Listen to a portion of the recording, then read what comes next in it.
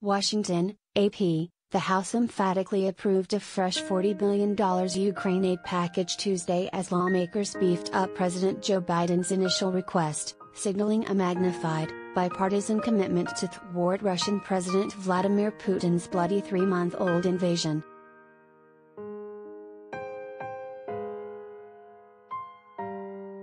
The measure sailed to passage by a lopsided 368-57 margin, providing $7 billion more than Biden's request from April and dividing the increase evenly between defense and humanitarian programs.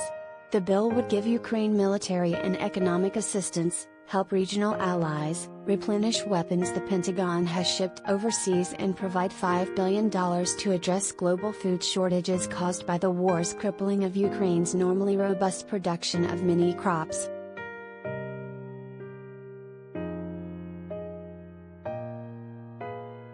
The measure was backed by every voting Democrat and by nearly 3 out of 4 Republicans.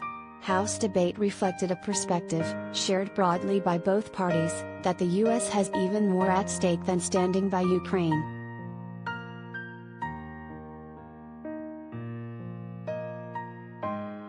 The Ukrainian people, they need us, they are in desperate need of our support, said Rep. Rosa DeLauro, Democrat Connecticut, chair of the House Appropriations Committee. Vladimir Putin and his cronies must be held responsible. This bill does that by protecting democracy, limiting Russian aggression and strengthening our own national security.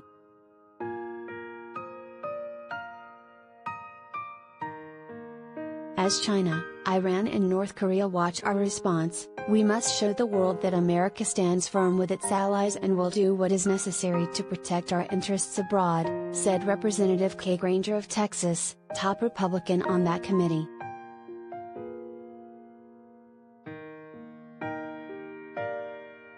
The new legislation would bring American support for the effort to nearly $54 billion, including the $13.6 billion in support Congress enacted in March.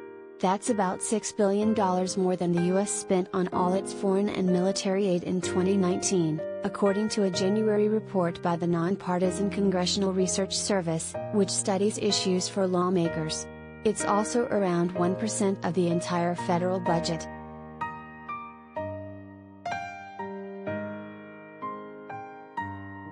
The measure was released as Washington has become increasingly assertive about its goals and its willingness to help Ukraine with more sophisticated weapons.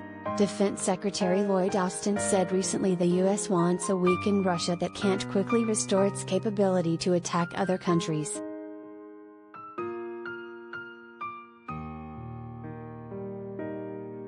Russian attacks on Ukraine's southern port of Odessa have intensified in what seems an attempt to hamper deliveries of Western arms. Those weapons have helped Ukraine hold its own surprisingly well against its more lethal foe, but the grinding war is taking its toll.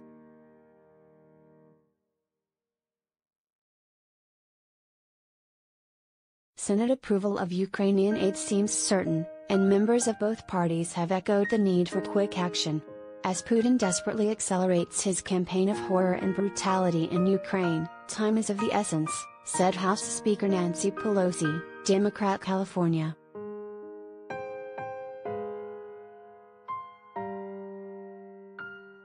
But it was unclear when the Senate would act, and changes there were possible, with Senate Minority Leader Mitch McConnell, RKY, insisting that the measure be narrowly focused on the war.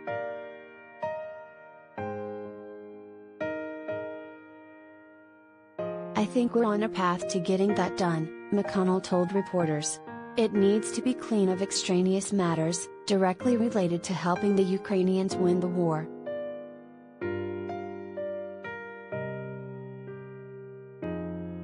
Some Republicans use the election season debate to accuse Biden of being unclear about his goals.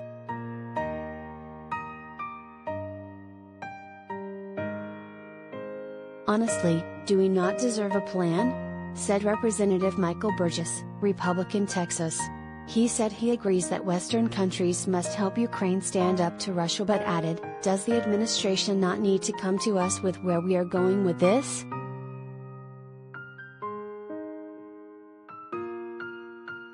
Oksana Markarova, Ukraine's ambassador to the U.S., attended Tuesday's separate Democratic and Republican Senate lunches and expressed gratitude for the support they've received.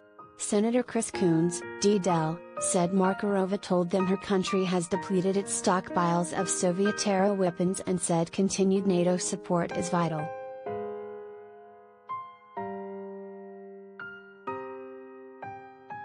Coons said the Ukrainians' message was, "Thank you, do more. We have a hard fight ahead. With your support, we can win."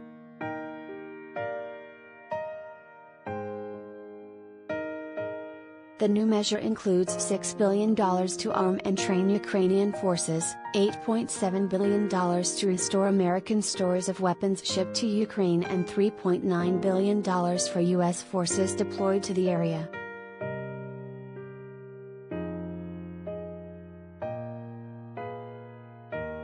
There's also $8.8 billion in economic support for Ukraine, $4 billion to help Ukraine and allies finance arms and equipment purchases, and $900 million for housing, education and other help for Ukrainian refugees in the U.S.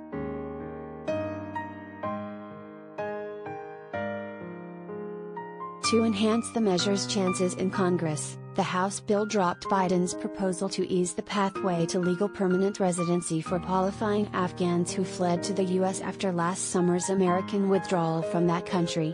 Some Republicans have expressed concerns about the adequacy of security screenings for applicants.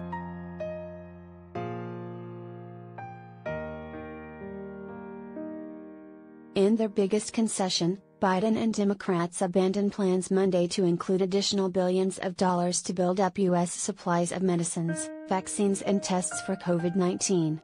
Republican support for more pandemic spending is waning, and including that money would have slowed the Ukraine measure in the 50-50 Senate, where at least 10 GOP votes will be needed for passage.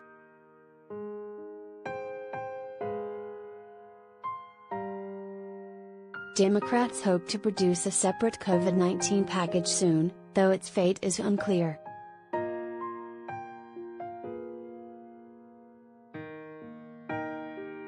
Biden met in the White House Situation Room Tuesday with Pelosi and 6 other House Democrats who traveled recently to Ukraine and Poland.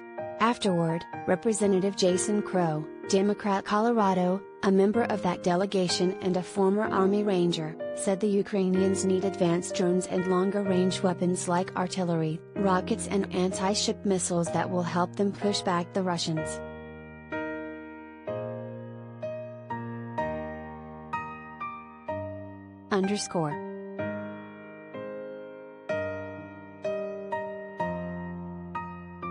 Associated Press writer Farnoosh Amiri contributed to this report.